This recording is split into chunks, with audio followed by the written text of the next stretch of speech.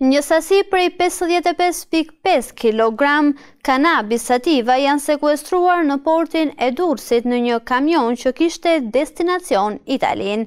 Burime zyrtare nga policia bën të ditur se në pranga është vënë shoferi i kamionit me iniciale MP dhe në Kërkim është vlonjati me iniciale RH.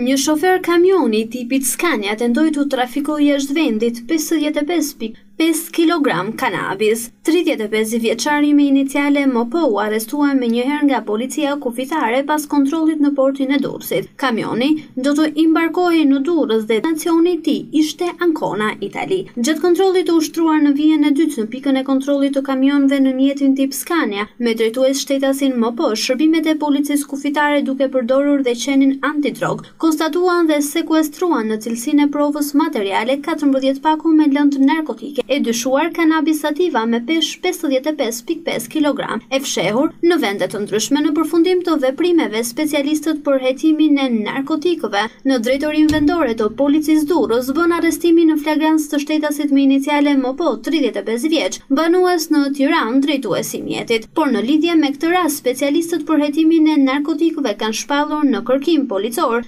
shtetasin me iniciale RH 52 vjeç, banues në Vlorë. Sektori për hetimin e narkotikëve në DVP Durrës në bashkëpunim me prokurorin po vijon punën për zbardhjen e plotë të këtij rasti, evidentimin dhe kapjen e personave të tjerë të implikuar në këtë veprimtari kriminale. Materialet hetimore i kaluan prokurorisë pranë gjykatës së shkallës së parë Durrës për veprime të mëtejshme për veprën penale, trafikimin narkotikëve e kryer në bashkëpunim, than burimet zyrtare nga policia e shtetit.